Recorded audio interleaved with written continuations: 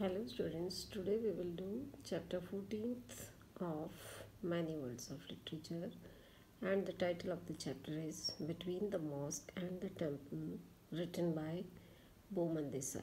So this writer is a Parsi and he narrates a minor incident which could have flamed up into a major confrontation, the importance attached to religious places, and the intolerance which stems from this attitude can lead to riots. The whole question is about a garbage bin, or we can call it as a dustbin, which everyone wants to get rid of.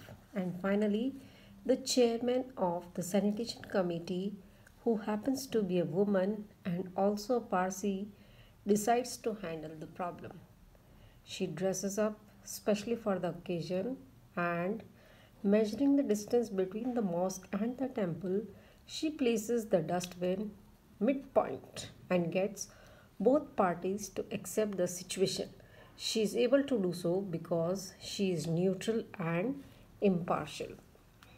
The name of that Parsi lady is Banu, and as it is her habit, she gets up early in the morning by the crowing of the cock, and she prays for some time after coming out of the bed.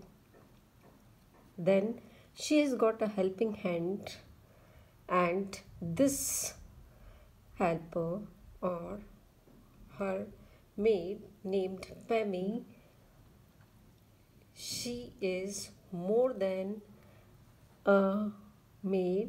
She has become a companion of Banu, and Banu starts her day with morning prayers, and the birds like quails, sparrows, bulbuls, they announce their presence early in the morning. One morning, as she had an extra prayer because she was anxious about the outcome of the day as chairman of sanitation committee. Banu had to settle a dispute between the Hindus and the Muslims about the placement of a dustbin.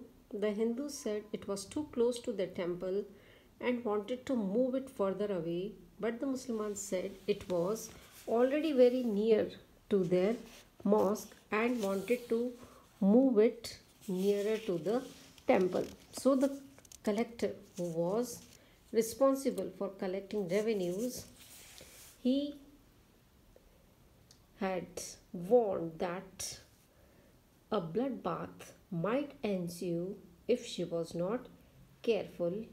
It was not safe for a man, leave alone a woman, and Banu said she was the chairman and set a day to examine the site. So, after saying an extra prayer, she put on a plain cotton sari with the blouse and a plain border and plain black walking shoes to look more businesslike. She never wore bangles and rings and tilas. Sure, she did not even have to think about that. She took her breakfast, which consisted of one egg, one slice of bread, and a cup of tea, which she drank from the saucer because it was too hot. And while listening to the news on her Murphy radio, the collector sent a car to pick her up, but she sent it back.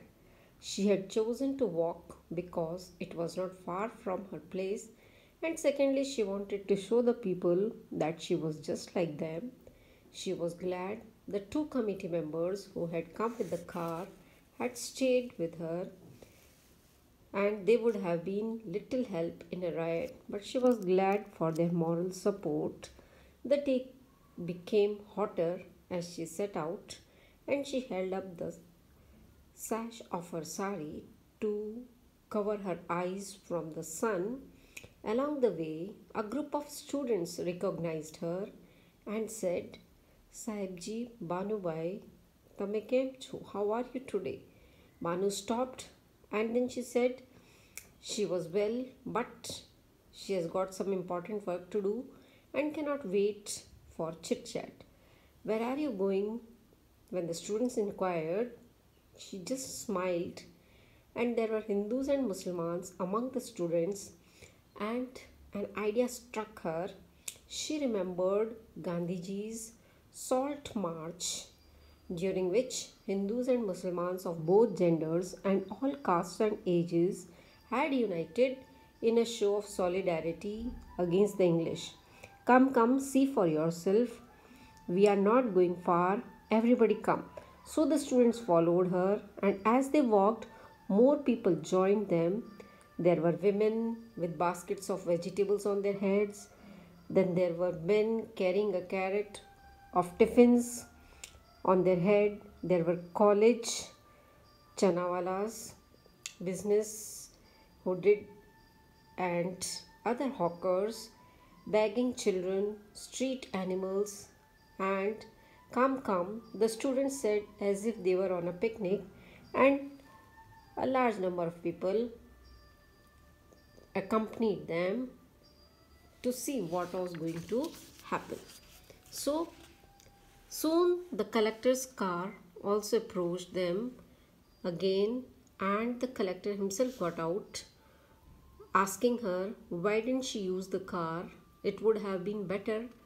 Banu called him with her hand, come with us, see for yourself.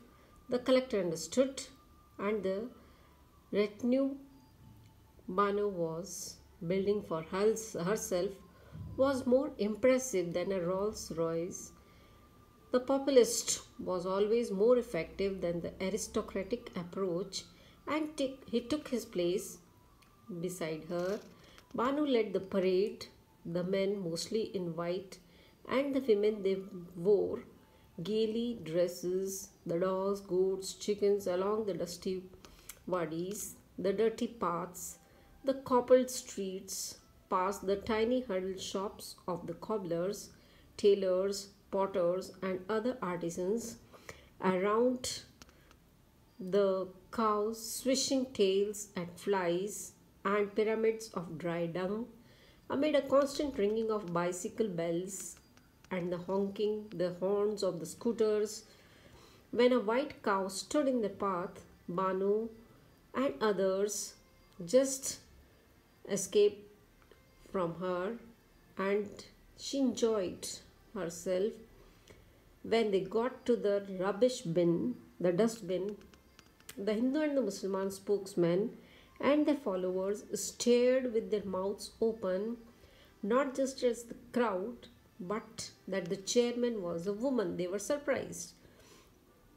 The Hindu, a fat man with a red handkerchief knotted at its four corners on his head, he was wearing a kurta, dhoti and chappal, said, Maiji, you are the chairman.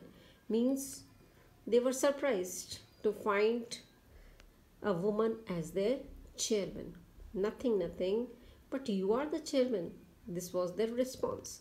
The Musliman, who was much darker, wearing a red jacket with a black tassel and brown tailored pants, which revealed red socks, which were quite worn, and dusty brown shoes, he said nothing, but his brow was wrinkled in puzzlement. He was also surprised to find a woman as their chairman. Banu got straight to the point. The solution is simple, she said, but we have all got to be reasonable. We have got to find the place exactly between the mosque and the temple. So she had an idea, and she walked from the mosque to the temple and told them to count her footsteps.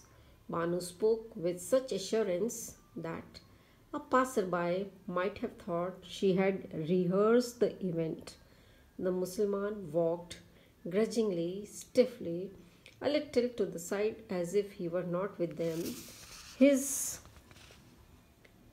brow still wrinkled as if he were thinking important thoughts, counting in his mind.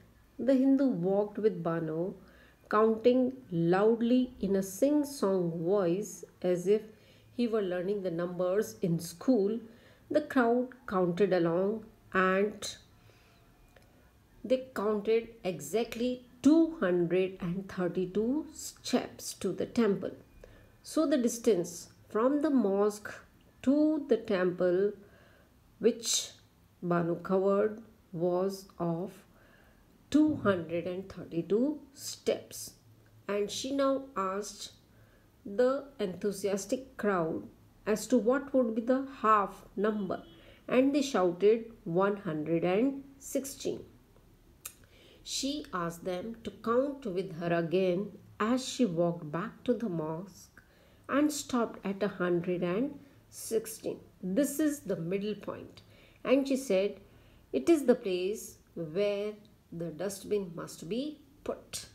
It meant moving the bin closer to the temple and farther from the mosque. Banu was relieved because she felt the Hindu would give in more easily than the Musliman. This is the best place, she said, and this is the fair place. What do you think? She asked, looking at the Hindu. The Hindu looked at his followers, who nodded. He beamed.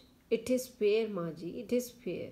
The Musliman did not smile, said nothing, but nodded his approval without even looking at his faction. Both thanked her, said it was a wise decision. They were indebted to her. If she needed them for anything, they would definitely come. So anyone could have provided the solution, Banu said later, but it helped that so many came with her, so and also that she was a Parsi, not a Hindu or a Musliman, and it helped even more that she was a woman. That just surprised them too much to argue.